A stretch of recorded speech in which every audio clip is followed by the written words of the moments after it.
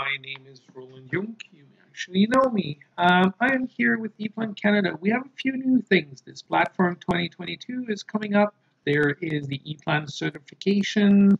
We're talking about a systems integrator program that is put in place here in Canada to evaluate the customers. A couple of interesting things to come and see. The e-manage, quite an interesting way to manage and collaborate on projects with other customers. There is the retail and E-Plan sustainable panel building and switchgear manufacturing, and here we focus on the manufacturing side. Really interesting topics. Now today it's going to be simple.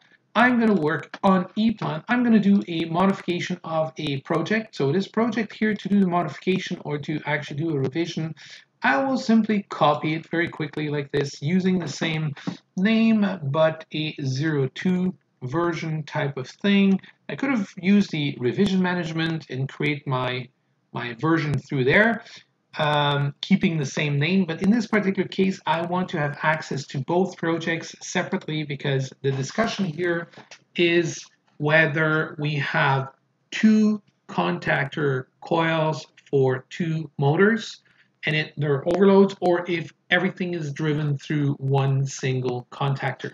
So I don't want to necessarily argue about this, but the idea here is that on some of these pages, and specifically on the motor side here, we have right now two different contactors, and in this case we only want one. So the first thing comes first. I'm just going to use this cross-reference here to jump to the two coils, and I will basically delete these two coils, Q2, Q3 here, so we don't need the coils anymore. And back in the schematic, or on the schematic side, we will basically connect here directly the wires from the first to the second. So this is going to be done. This here is going to be moved up, so we are picking up from here.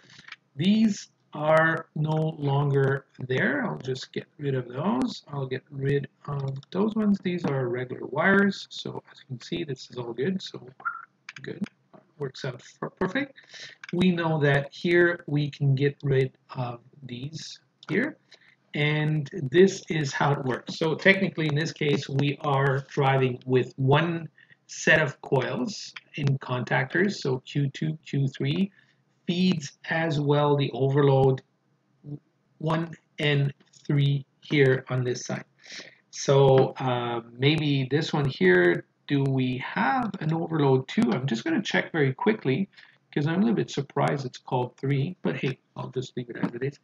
And there we go. Now that I did this change, I can maybe just close here the 90-degree angle because we only have a direct feed on the first contactor, and I'm going to focus now on the aspect here. So maybe we can close this project so we don't have unnecessary projects there, and I will open the panel itself. So not only open the panel, but I'm going to drill it down to the back plate because the biggest change that we have now is right here in this case. Let's zoom in. So let's here take the zoom, not 100%, but let's take the zoom window right there. So what we are changing is in this area here. So maybe the front view is the very best one.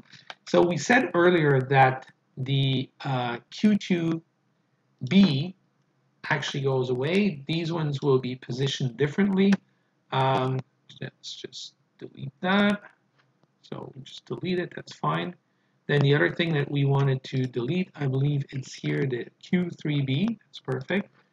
And the question is, of course, if you want to keep, if everything goes in line from left to right, maybe why don't we just take these ones off for 2 seconds? Because remember, when you delete something, we're in a digital twin circumstance. So technically, when you look at these components and you look at these relays that we just removed, they are not entirely removed. They are just basically popping up here as unplaced components, and you can just go and place them, right? So we have the Q2, we have the Q3, Q4 seems to be not placed, but I'm not going to handle that one, so I don't know why it's actually omitted.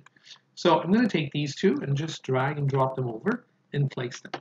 Now, what we will do is just figure out, okay, what is the placement here? So maybe a little bit more like this. Perfect. Let's adjust just slightly the dots that we have down here. So I'm going to remove that dot D4, which is quite nasty because it's very short. And I will extend this D3, just extend it there. Makes more sense, right? So you can see that if you rerun, let's say, the routing path, this will readjust automatically and will connect here. So now the overloads we had earlier, 1 and 3, they actually do come with an object, which is, let's see here, it's actually related to this special part. Let me just open it and I'll show you. This part here, this is actually the interesting thing that I want to show you. It's actually a mounting kit like this, right? And based on that mounting kit that I have is basically what will basically be the base, and I'm going to place on that base, I'm going to place it. So typically when I get here, I should get that drawing, which is that base. So that base is in line, the OL2 with the Q2 at the top, more or less, right? I could have placed the other base also at the same time. So you can see always there's a small checkbox. We can put it next to each other. We can also space it out a little bit. We see that we have enough room here to actually do so. Now, what's going to happen on those ones is that these overloads, rather than being stuck in on this side, they are primarily stuck into this base, not in a very special or special way. So there are different ways to look at this, but one easy way to place it is just by dragging and dropping. And when I do drop it here, I can basically pinpoint on that attachment point. So that has been all like organized and coordinated so that when you look at it from a 3D perspective, it just makes it quite easy to actually place it. You just here nail it on that insertion point and bingo, there we go. So when you look at it from the top side, that's all nice. When you look at it from the side here, you can see that they actually snap in there, right in the right position. And we can perfectly see there is enough room. I mean, if we want to move things, we could even probably move these a little bit up because we have now, even if you have the routing, you can actually check the routing and see they actually hook up very nicely to each other. So it's really a cool thing, I would say, to do. You can also take this one here and see if that one actually hooks up, and you will see that it actually jumpers like this. So you have jumpers between these two because you're feeding them off of, you know, the same Q2 and Q3. Yeah, space is there. It works. What else? Remember in EPLAN, we actually generate the different manufacturing drawings automatically. So typically like the mounting panel here for the CC1, this one is most likely and will be adapted. As you can see, model view is not up to date. So all I have to do now actually to update it. So I will have here these reorganized. As you can see, OL1, OL2, perfectly in place. On the right hand side here, you can see the part numbers, everything that's related to it. What else did I change? Oh, the NC drilling. So a little bit like your shadow, right? When you run, the shadow follows you. Well, here, when I do actually move a component, like in this case, I'm looking at the back plate, which is the last one, Murphy's Law, right? You can see here, it says and will tell you that this is not up to date. So when I open it, here you can see we still have this situation of that D4 that is there. I'm just going to update it, and like a shadow, boom, my drilling pattern is updated. I can also see here that my two DIN rails are slightly like offset like this, so that's why they have two different ones. It's all a perfect shadow of your 3D. Really cool. If you don't know about EPLAN or Propanel, well, here we have a few tutorials you can look up for. You can come and watch it on our websites. If you go back here to our websites, I like this website here where the Rital and EPLAN are presented because this really clearly shows us how engineering and everything else is and can be done. And if you want to discover a little bit more, you can go into these discovery modes.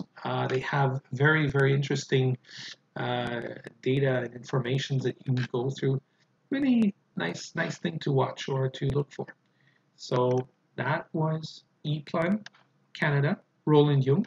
If you like what you see, subscribe to my channel. I do some regular videos here once in a while.